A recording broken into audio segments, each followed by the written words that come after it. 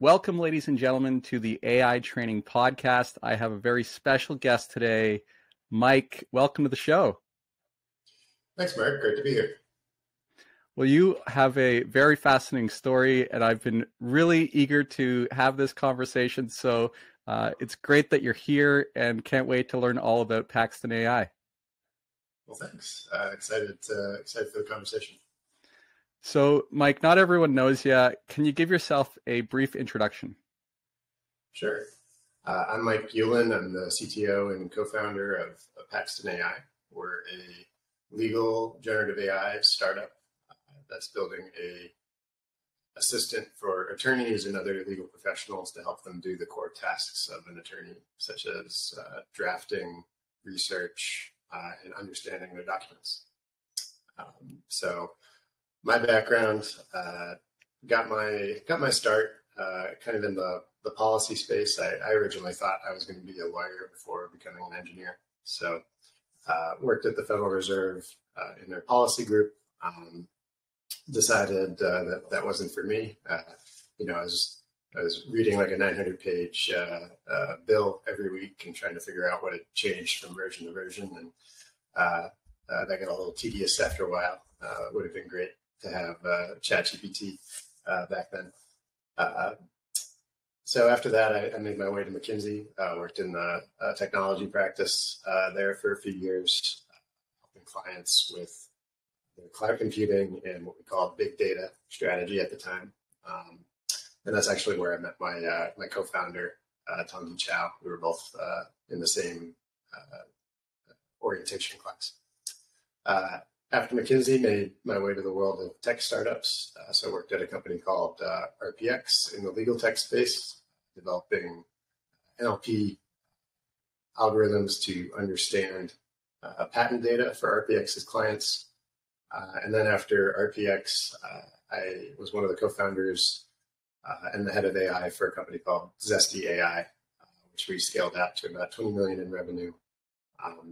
And developed AI models for the U.S. property insurance industry. So helping companies like Farmers, MetLife, AAA, and Allstate with the problem of underwriting and pricing catastrophic risk.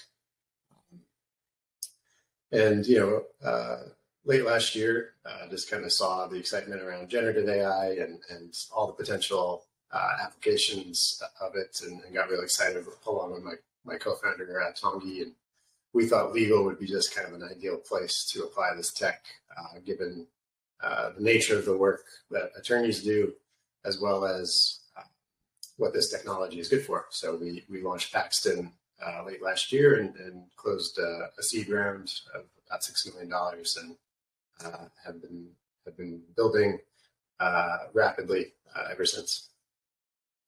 That's great. Sounds like quite the storied career with many twists and turns along the way. Exciting that you're here now. It's always interesting how people's paths cross. I'm very curious to learn what problem Paxton solves. There's a lot of AI tools. What's Paxton really good at? Yeah, so we looked at what the tech was good at and what an attorney actually does, and a lot of their core workflows, a lot of how an attorney spends their day is around researching the law, so understanding court decisions and statutes and regulations, then using that to draft documents, whether that's a contract or a motion in a court or regulatory agency, and then pulling in information about a specific matter. You might, if you've seen like Aaron Brockovich or another legal drama, you might see all those like boxes full of documents that people have to sift through. And it turns out generative AI tools like Paxton are really great at understanding all that context around a particular matter and finding what's relevant and helping you kind of interweave that into what you're working on. So those are the tools that we offer here at Paxton, which is built on top of our own large language model that we've developed in-house that is specifically trained for the legal industry. Very cool. It sounds like a very specialized AI that is pulling from a ton of, I would imagine it has to be the most current resources, right? Like this is very critical kind of information. Absolutely. I mean, the legal space, it touches pretty much most of the economy. I think we've probably all have had to deal with some form of government or law, whether it's just filling out forms or signing a contract. And for bigger corporations or large sectors in the economy like finance or education or healthcare, they're pretty heavily regulated and have to keep track of what's going on in each of the 50 states as well as at the federal level. And for big companies that operate nationally, this can be quite a lot for any one person to track. But for an AI system like Paxton, it's a breeze. So we can ingest all of the latest data, information about what's recently changed regarding like court cases or new laws, new regulations, and help our attorney clients understand that on behalf of the folks they're working for. Very interesting. I just had a thought about productivity relative to law. Traditionally, lawyers are billing out 6-minute increments or something like this, right?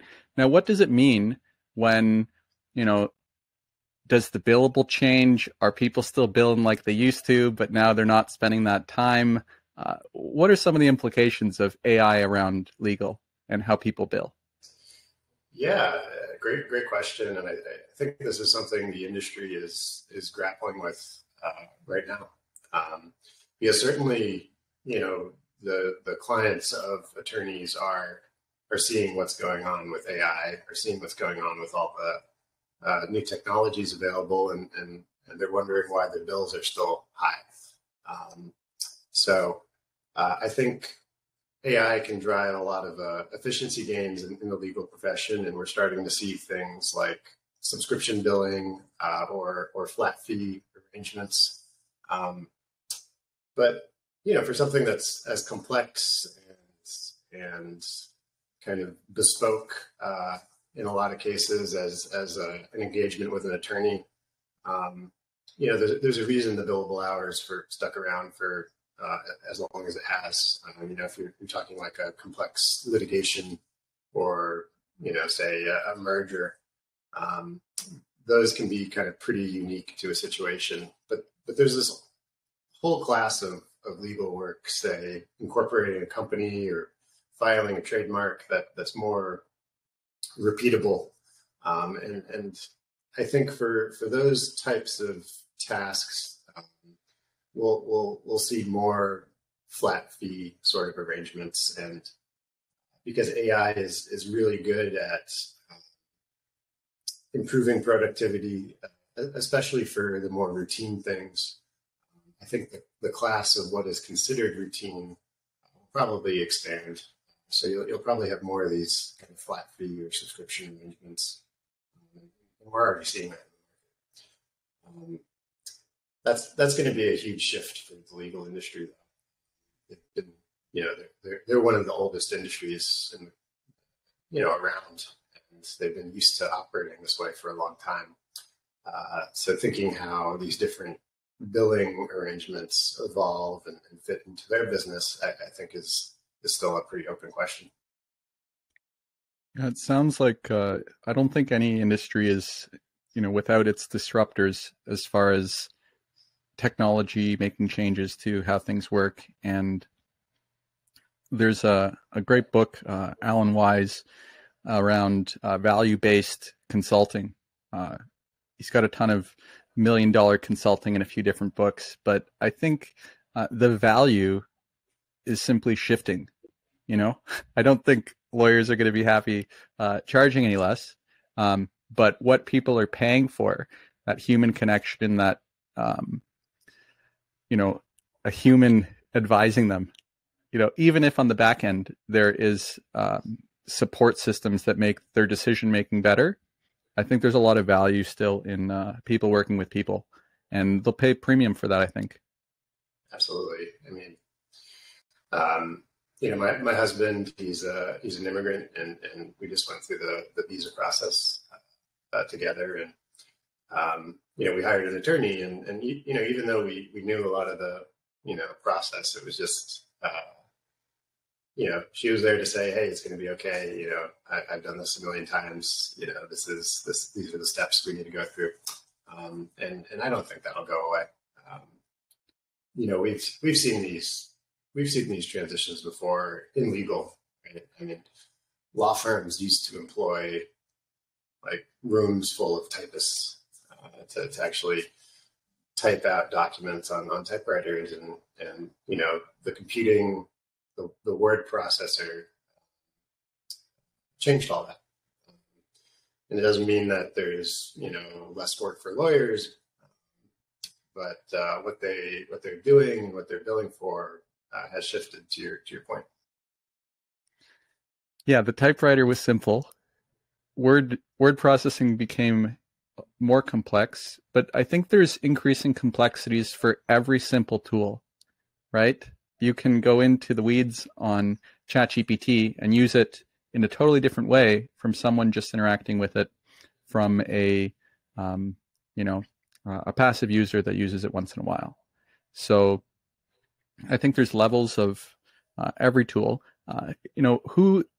Where does someone start with Paxton? Do you have something where people can evaluate using it? Is it a try before you buy, or how do people typically get started? Yeah, I think for us, we wanted to make it as easy and simple to get started as possible, and it might be surprising for folks coming from other industries, but product-led growth or the ability to try before you buy was pretty absent from legal tech. A lot of the software today is still sold via annual contracts, sales first. We still have to sign an enterprise agreement before you even get to try the thing that you want to buy. And with Paxton, we took a very I would say a more modern approach, kind of akin to other pieces of software you might buy, like Slack or Dropbox. We let folks try it with a free trial. I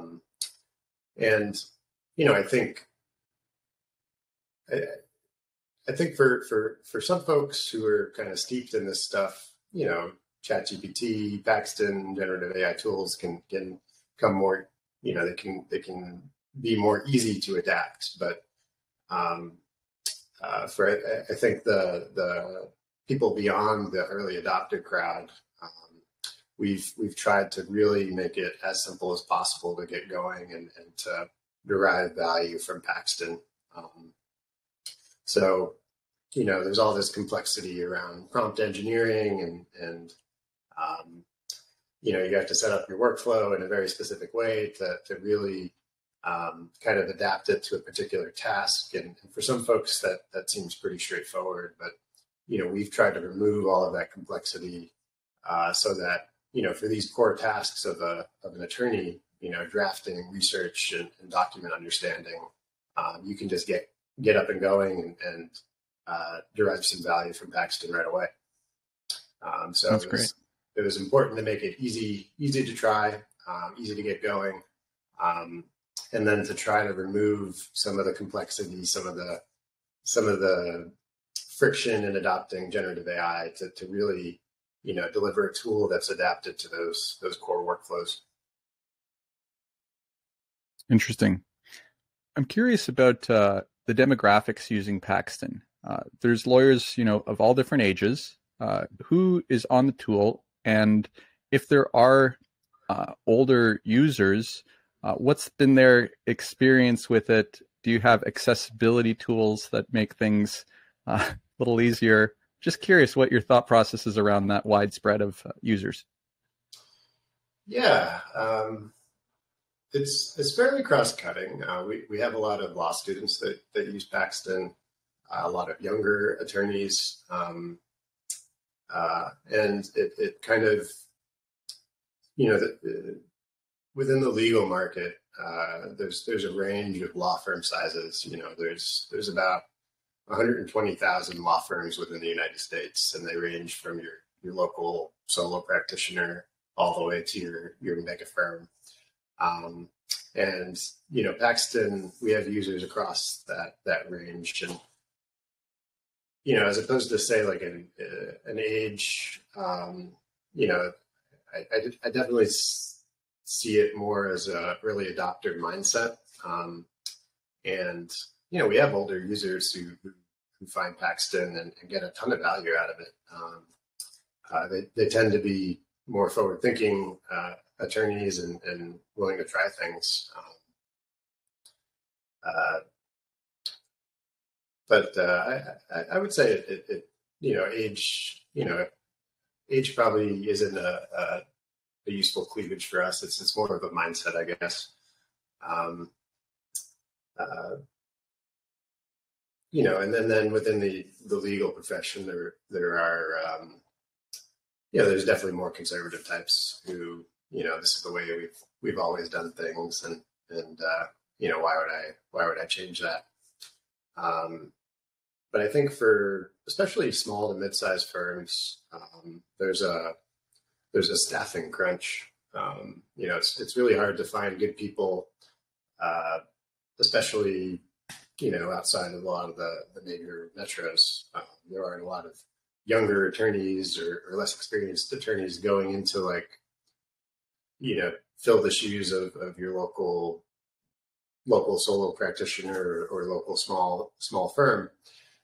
And for those folks, Paxton can provide a tremendous amount of leverage, because a lot of these attorneys are if you're not in a big, large firm, you don't have staff of research folks, a staff of associates to do these more menial, tedious tasks. And Paxton can actually, help you get a little time back in your day to focus on other stuff, or focus on that client interaction that we were talking about earlier, versus trying to bang your head against the wall with kind of some of the older research tools or drafting tools that are out there. Yeah, that makes a lot of sense. I imagine the kind of small to medium, especially in a rural area that doesn't have the support and the staffing crunch you mentioned, all good reasons to take advantage of something like that. Let's talk a little bit about ChatGPT. Sure. You're a user. What do you use it for?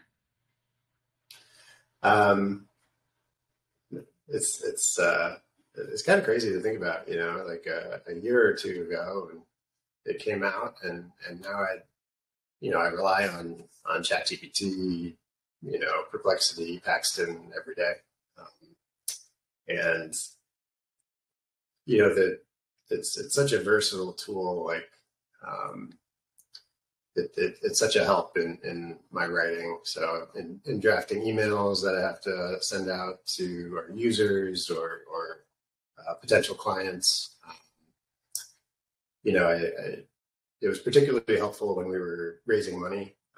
So I would put our fundraising pitch into ChatGPT and ask for feedback like a venture capitalist would provide. And that was a great way of kind of stress testing the presentation before putting it in front of some actual investors. The actual investors had really good feedback too, but as a sort of first pass, telling ChatGPT to act as an investor or act as a client that I'm going to go pitch, and practicing what I'm going to say with ChatGPT kind of filling that role. It's provided a lot of leverage. You used to pay a consultant for that, or try to find someone in your network that has this sort of specialist knowledge, and now it's readily accessible to everyone, instantly. So I've found it to just be a wonderful tool. And I don't code as much as I mean, when we were getting this off the ground, I coded our first prototype or MVP. But now we have our engineering team up and running, and I do less coding. But for both myself and them, it's been just kind of a great tool to leverage in the software development process. I don't the old workflow of say, Googling what you're trying to work on, maybe ending up on Stack Overflow, finding something similar to what you're trying to do and adapting it. Now you can just go to ChatGPT and ask for a solution for what you're trying to work on. You don't have to try to adapt someone else's solution that's similar but not quite what you're trying to do. That's why I'm super bullish on generative AI. I find that folks that adapt it well in the knowledge professions can get just a tremendous amount of leverage. Yeah, I definitely see it. I talk to a lot of people and everyone's using it a little bit differently, but it's really what you bring to it, right? It's basically solution agnostic. It can solve a lot of things. And as someone who's built websites for 20 years, I remember, and still to this day, the feeling of going to something like Stack Overflow, looking through comment threads, trying something, not having it work, not understanding why it doesn't work, and all of these little inconveniences with development. You still need to understand a base level, but from a learning perspective, it really bypasses a lot of that trial and error that, it's crazy that it hasn't been around that long. And now, at least for myself, it's a daily partner in collaboration. I'm always curious to also know how people use it on their phone. Is it on your phone? Do you have it as a piece of prime real estate where you regularly go to? Where is the ChatGPT app if you have it? Oh yeah, I mean, I put a shortcut on my home screen. Definitely,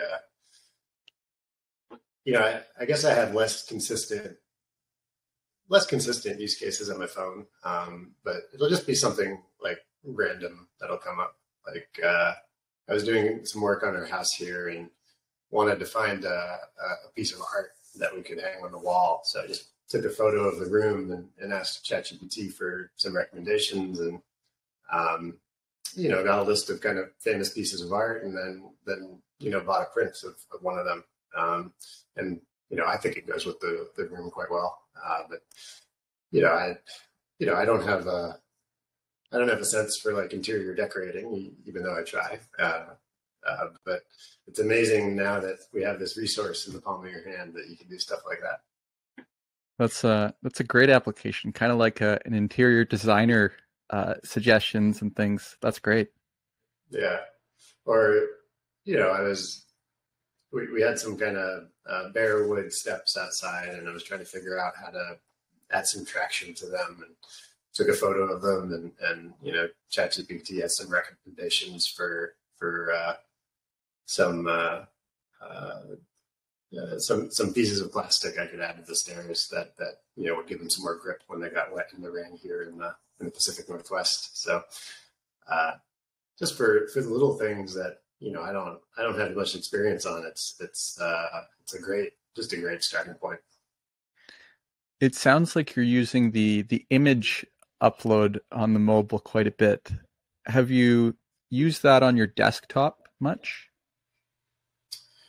Yeah. I think it's great in conjunction with screenshots. Yes. You can take a screenshot of a website, like, if when we're working on Paxton AI and trying to figure out additional copy or layout, taking a quick screenshot of the website in progress and asking for feedback has been just a great use case for it. I would agree. I think anytime you can start incorporating quick screenshots instead of having to explain everything or do a full copy paste, you have so much visual context.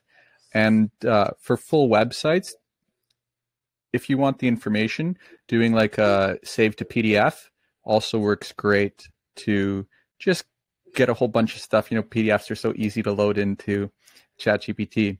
So I'm curious, Mike, what you have the shortcut to, is it the app, or are you going to the website? It's the app on my phone and then the website on desktop. Got it. Are you using the conversational aspect of ChatGPT, where you hear ChatGPT's voice talking to you? Okay. I don't use that as much. I played around with it when it first came out. It's kind of a cool thing, like when you're trying to explain generative AI to someone, like oh, you can talk to this in real time, and it knows everything. But other than like kind of a quick demo, I haven't had much of a use for it. Have you seen some cool use cases for it? I have, but I've also just become accustomed to. There's a book I'm reading called The Gap and the Gain. Are you familiar with it? No. So it's a very simple idea, especially with high achievers. We're often measuring against the gap between where we are and our ideal. That is a horizon that keeps pushing forward. So the idea is to measure the gain. So consistently measure backwards from where you've been. And in all likelihood, you'll feel better and be happier as a result of it. So one idea from the book was to, in the morning, to come up with your 3 wins, and then or wins for the day, and then in the evening to reflect on if you have had those wins. So I've taken this a step further and have had a dialogue with ChatGPT in the morning and then in the evening, and then, assuming I've done what I said I was going to do, I get this great reassurance that great job, Mark. But that's one use case that I found has been fun. And, who doesn't like a little pat on the back for doing what you're supposed to? No, absolutely. That's that's a cool idea. I think the coaching. I mean, if folks are in a crisis, definitely leverage an actual human therapist. But like coaching or therapy with the generative AI, I think is a really cool use case, and I think could broaden access to a lot of these services for folks. It's you can describe the actual situation that you're in and get some tips or coaching on general improvements that you could make, or like you were saying, just having someone to listen to is already a great value. I think so. Like I'm not sure if you're familiar with this, but I think in like the 1970s there was an early psychological or psychiatry program on just completely text-based, and all it would do is you could type something into it and it would repeat back to you, so why do you feel that way, or tell me more. And the psychiatry professor that had come up with it, his assistant ended up talking to this thing for hours. And we've certainly moved beyond that sort of rudimentary program. But it does feel like, if you have the right subscription, that you can have someone who will talk to you forever, really. So for especially the elder population, I feel like there is a accessibility component to ChatGPT, especially mobile with voice, that there's companions available. But a lot of people aren't talking about that particular use case, or, trying to teach my mom how to do something on her phone. Who's going to take on the responsibility to teach the elderly how to use ChatGPT for companionship, or just someone to talk to? Yeah. I mean, we have this loneliness crisis, at least in the U.S. Mm-hmm. And I'm not sure how I feel necessarily about this as the solution, but Probably not. Like I worry sometimes if you get too used to interacting with an AI in this manner, actual human interaction is not going to measure up. ChatGPT is so compliant and willing to fulfill every one of your requests, and I think a real person, would challenge you more. If you get too used to interacting that way, I sometimes worry about, are you going to be able to interact with other people, especially? Yeah, that's a fair statement. I often listen to things at 2 times speed, but I never feel like people are talking too slow. So, there's a bit context dependent. Yeah. For sure, it's definitely not the solution, but I think in lieu of other solutions that aren't available, there's a lot of people, like the place I am in Florida. It's like a retirement community, right? So I guess I just have, visibly, I can see a lot of seniors around, and most of them are retired. They're just kind of golfing and enjoying their life. But I'm sure some of them may just want someone to talk to. And for that ChatGPT 3.5, without paying for it, they have access to that voice feature, which is pretty great. We can talk about that kind of stuff all day. I'm curious, what you raised some money. Let's talk about that process. Had you done it before? Was this the first time? You talked a little bit about your collaboration with ChatGPT in terms of vetting. Take us through the process. When did you know you needed to raise, anyways? Yeah, I mean, this is my second time going through this. So Oh yeah. We with this SDAI, we raised a seed round, Series A, as well as our Series B, and so was familiar with that. And then I'm pretty lucky in my co-founder and partner, Tong Yi, our CEO. He's a former venture capitalist, so he's been 8 years as a partner a few different Silicon Valley firms. So we were able to leverage his knowledge and network in our fundraise, which made it a lot different than the first time around. Still hard. Fundraising venture capital is still a hard process. Even if you got all the right connections, even if you got a wonderful idea, you're gonna hear no a lot. But you just keep at it, and you find folks who align with you, your values, your vision, and you need a little bit of luck.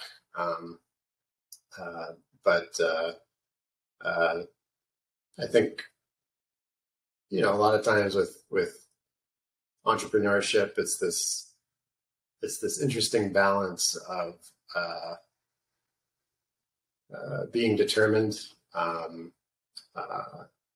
as well as being willing to pivot and change. Like you have to know to keep going, but you also have to know to make adjustments along the way, and then maybe change your idea a bit.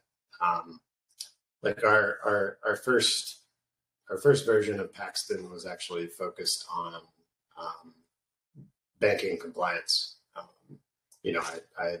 I'd worked in the banking industry, and knew how hard that work is, and how tedious it can be, and your eyes may be glazing over just hearing about it. But for things like that, I think ChatGPT could and generative AI could add just a tremendous amount of value. So we started there, but as we talked to more attorneys, talked to more investors about what they were looking for, about where we could add value, we morphed and modified the idea into what it is today. So I think you have to be willing to do that a bit when you're raising money, or being an entrepreneur. you start with an initial hypothesis, and it's probably going to be wrong, and you modify it along the way in response to feedback.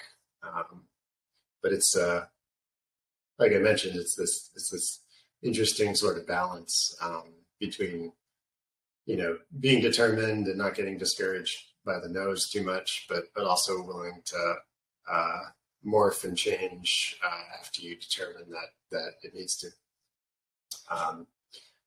Yeah, it's a little abstract, so I'm happy to talk a bit more about kind of the mechanisms around it, or whatever you're interested into.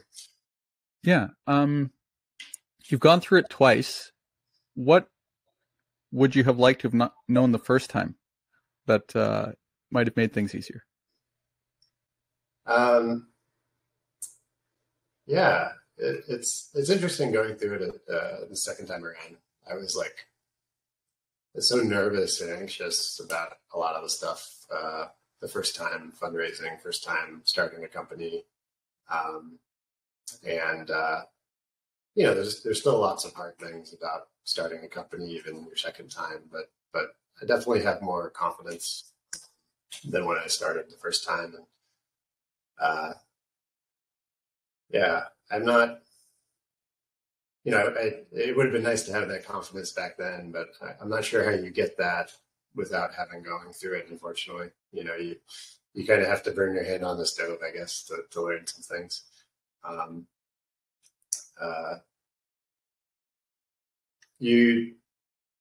I think you go into it thinking, investors are somehow on this like pedestal, and they know everything, and you get really discouraged by someone saying no. But I think going through it and learning like, oh, that's just one person's perspective, and there's a whole bunch of perspectives out there. There's a whole bunch of different types of investors, and you just got to keep going and talking to.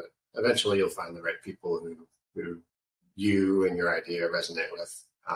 But really not to get discouraged by when someone says no for the first time.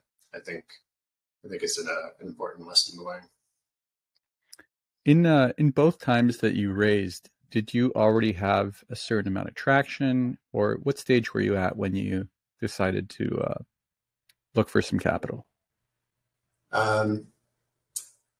This time around, we had kind of had an idea on the back of a napkin, so to speak, or the back of a PowerPoint deck, and a small prototype that I had coded up in Python to show folks. And I think, given my background and Tanguy's background, investors were more willing to take a chance on something that was less polished. I think you need kind of three things to raise money. You need to be going after a big market. You need to have a good team, and you need to have like some traction or initial product. And if you don't have one of those, you have to be really strong in the other areas to kind of make up for it. So, we were lucky to have a really good team of experienced folks who had some credibility in the industry this time around. The first time around too, I guess we had that. My partners there, they had a lot of great connections and experience. I was far more junior than they were at Zesty. So I guess I got lucky in both cases and being able to rely on some credibility that was built beforehand. But I think for first time entrepreneurs, it can be a lot harder. And I think you notice this with like, say like Mark Zuckerberg or Bill Gates, like, they hadn't done this before. And so you actually, what got them through the door was actually having a product that they had already built. And I think for folks who don't have some experience or some credibility within the industry, that's probably the route you have to go. But in both cases with Zesty and Paxton, I was lucky to partner with folks who brought some credibility to the process and leverage that to raise money. So it sounds like three things there. Team, very important. Product, also very important. And market size, what you're going after. And if your product isn't there, your team better be amazing. But the market's always got to be something that's attractive for investors. Yeah. Not every business is venture capital fundable. The model the model is that you need a couple home runs to pay for all the losses. So one Facebook-like outcome pays for the 99 other investments that didn't necessarily work out. So each one of those investments has to be going for something big. So that's what venture capitalists are looking for, and that's why it's not appropriate for every business. You really need that potential for a big outcome in order for it to be worth it for this type of capital to fund you. There's other sources of capital for other types of businesses, but if you're really looking to appeal to VCs, you got to have that. Now that you're where you are you investing in projects? Do you have deals coming at you? How does that work now that you've kind of gone through this a couple times? Yeah, we have a really strong engineering team that I think has built a really incredible product that is being used by thousands of attorneys in their day-to-day work to help them be more efficient, to draft better, and to cut down on time spent in legal research. And so we're continuing to make improvements on the product every day, add new features, improve functionality. And then, I'm kind of splitting my time between product development and our go-to-market. So making sure we're talking to existing clients about what they would like to see and how we could make Paxton even more valuable for them. And then talking to new clients. I think for a lot of first-time entrepreneurs, there's this feeling that you build a great product and people will just somehow find you, and that's never the case. You gotta be out there pounding the virtual pavement, having conversations like this to get your name out there and make sure people know that you have a product that can deliver value to them, because there's just so much noise today, and people are busy. They're not just gonna go proactively find you. That makes a lot of sense, and people only have so much time, so you really have to do a good job in getting in front of them. So hopefully this gets in front of a few people that sign up for Paxton and have a great opportunity there. You sound very passionate in the work that you're doing, and you probably wear a number of hats. What's the favorite part of your job? Gosh, I really love what I do, and I'm very lucky to be able to do it. Working with cool tech and working with great people and great clients. We have a wonderful team of really smart people, but they're also very genuine, nice people to work with. It's fun tackling hard problems with them. And that sort of team and camaraderie, I think, is really fun. And then hearing the stories about, how Paxton has impacted someone's work and given them time back in their day or made their life a little bit easier is really rewarding to hear about. And we have a lot of clients and lawyers that send us stories like that. And there are a lot of hard parts of being an entrepreneur and trying to get something off the ground. So being with people who are in this together and hearing from folks that you actually made a difference for is really rewarding for me. testimonials definitely make you feel good and make it all worthwhile. So it's Yeah. great that those put a smile on your face. Tell me, Mike, what's your biggest challenge as a leader? Um,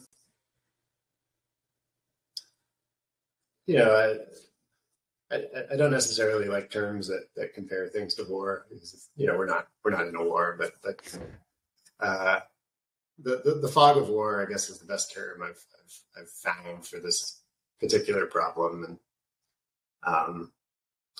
when you leave like big corporate life or other pursuits and go into entrepreneurship, and there's just a ton of things you can do and a ton of directions you can head in, and only very scant pieces of information to base your direction on.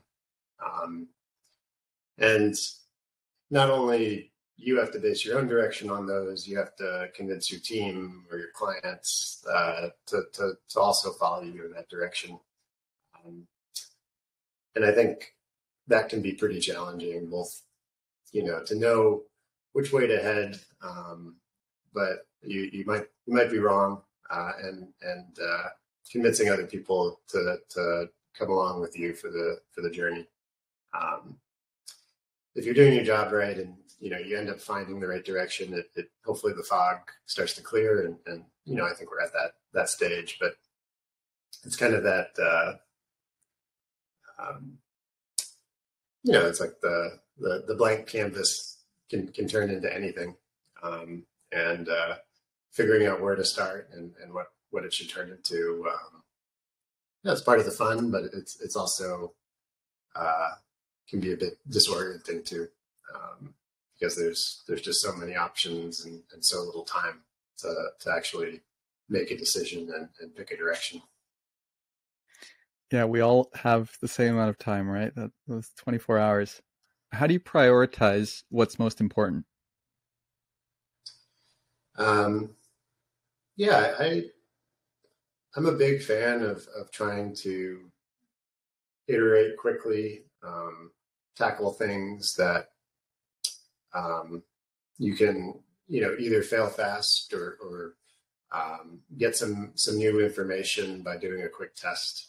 So we kind of have this prioritization framework that I think works quite well for us. We evaluate things based on their potential impact. So imagine this thing goes amazingly well. Like, what does that mean? What are the returns on that? How easy is it? So high impact, really easy things. Like, you should probably do those. And then your probability of success. So hopefully, you can start with the things that are easy, high impact, and most likely to succeed. But you often don't have many of those. So I think trying to talk about things on this basis and make trade-offs amongst the three are a really helpful way of thinking about priorities and what should be done. You might be tackling something really hard with a low probability of success, but if at the end state, there's a massive return, like that could be worth it. But if something's really hard and not likely to succeed, and even if you do succeed, the returns are pretty small, it's probably not something you want to do. Good advice.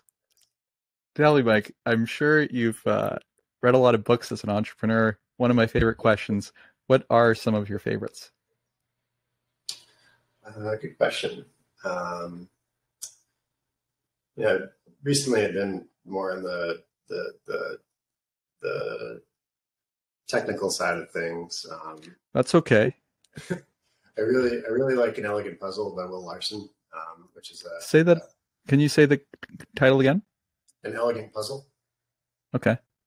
So Will Larson is a CTO from a lot of different companies. I think he's currently CTO of Carta, held leadership positions at Uber and Calm, and he wrote probably I think the best practical guide to engineering management, especially as you scale an organization, called an elegant puzzle.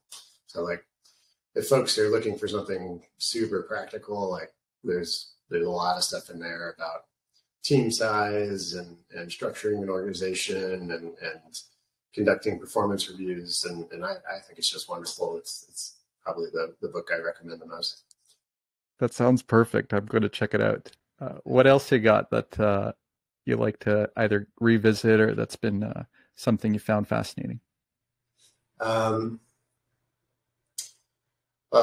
yeah, I don't want this to sound the wrong way, but there's a book called the Dictator's Handbook by Bruce Bueno de Mesquita. He is a political scientist, and this is kind of the pop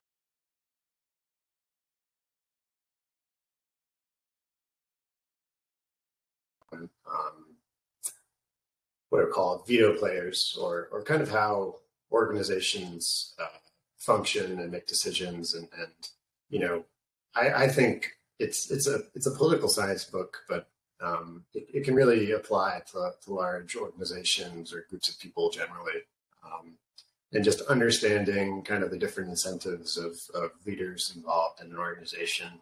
I think he does a really great job at it. And I think he picked the title to be a little edgy or get attention. But in terms of really understanding how a big organization makes decisions, I think it's a great guide. That's cool. So we got two. You got one more for us? One more. No pressure. Yeah. I mean, I'm reading Dune right now. Dune. I'm pretty excited for the movie. What did you think of the last movie? I thought it was great. A little slow for me. Yeah. It was a long one. But you had read the book before? So that's a different story. I did not read the book before, so it was all new and definitely incredible visuals, though. Wow, they did a great job. Yeah, Denis Villeneuve is an incredible director, and I think definitely more on the cinematography and visual side of things.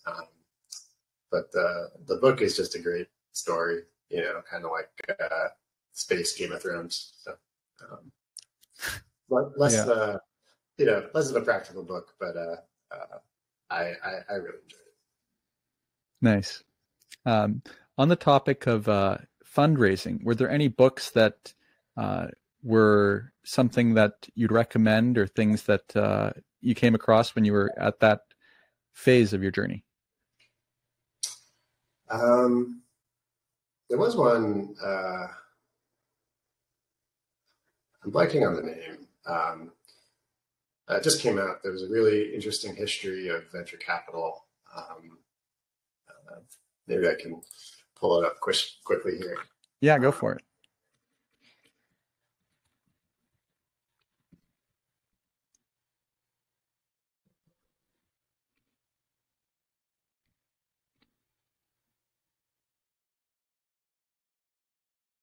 So it's called The Power Law by Sebastian Mallaby. Okay, now we're talking. It's probably, I had no idea how like venture capital started or the history of it, and he documents it really well. From it it started as something called adventure capital, and that's kind of where the name comes from. But if you wanted to go out and start something like a tech company that needed to scale quickly, there was a time where like the only sorts of capital available were like the public markets or like a bank loan or an investment from some rich guy. And he really talks about kind of how this all came together and kind of how it formed into the giant industry it is today. So I think that was helpful in understanding how things worked. And then one of our investors, Unusual Ventures, they have something on their website called the Field Guide, and it's I think it's more tailored to starting a B2B SaaS company, but they have some really great tips on how to do fundraising and how to do your initial product development and how to do your initial go-to-market. It's another one of those really probably the best kind of tactical or practical resource I've found on a lot of those topics. So that's another one I recommend to a lot of folks. Well, you're dropping some great knowledge bombs here. Out of respect for your time, we're almost at the hour. I just wanted to say thank you so much for this. This has been a real pleasure. For those that are interested in learning more about Paxton AI, give us a website. Where can they find more about the platform, and if they want to get in touch with you as well? Yeah, absolutely. I really enjoyed it as well too, Mark. We can be found at paxton.ai, so paxton.ai. We're pretty active on LinkedIn, so if you just search for Paxton AI or Michael Yulin on LinkedIn, that's a great way to get in touch with us or me. And we can also be reached at hello@Paxton.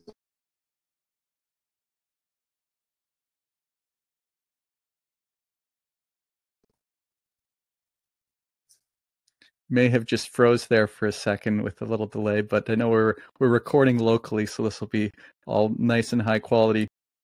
Well, Mike, I want to thank you again for making some time. This has been the AI Training Podcast. If you like this episode and you want more episodes like this one, you can check out openaitraining.com, where you'll get a ton of great resources and more information. So that's the show. Thank you, Mike. I'm going to just hit stop here, and then we'll let these upload.